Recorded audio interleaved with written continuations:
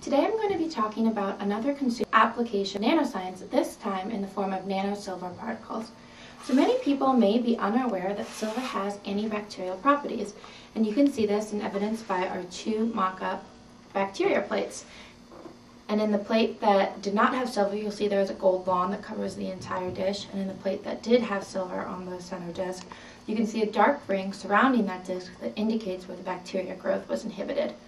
So knowing that silver has these antibacterial properties, many nanoscientists have been trying to incorporate nanosilver particles into consumer products. One of these products is plastic food storage containers that have nanosilver particles embedded within them in order to prevent bacterial growth.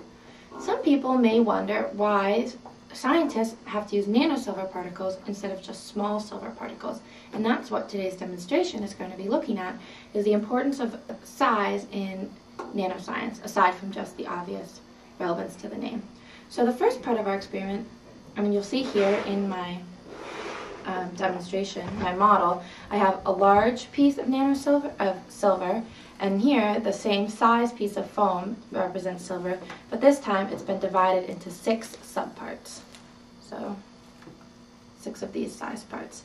And to see the importance of size in nanotechnology, we're going to be putting this piece of silver into the box and trying to capture these small bacteria pieces. So, to begin, we'll see how many pieces of bacteria I'm able to catch using the one large piece of silver.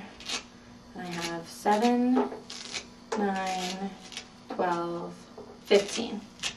Now I'm going to repeat the process, but this time I'm going to do it using the 6 smaller pieces.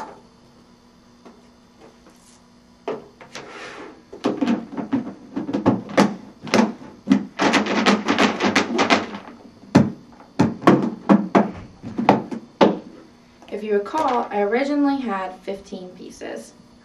As you can see in this instance, this time I've caught many more. I would estimate about 30. So, to examine why there was such a difference between the one large piece of silver and the 6 big pieces of silver, I have another demonstration, again using, this time, actual silver instead of just a representation. And in these 2 beakers, I have a weak solution of hydrogen peroxide. And you'll see I'm going to be putting in silver pellets and silver powder. So in this instance, the silver pellets were represented by the large piece of silver, and the silver powder is represented by the large piece of silver that's been divided into 6 subcomponents.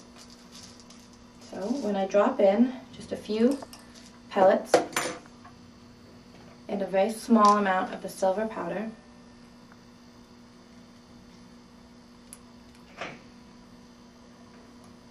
and observe them, you'll notice that there's a difference between the 2 beakers. This beaker has the silver pellets, while this beaker has the silver powder.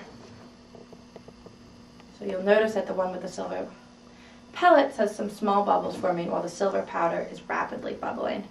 And this demonstration comes back, again, to the importance of size.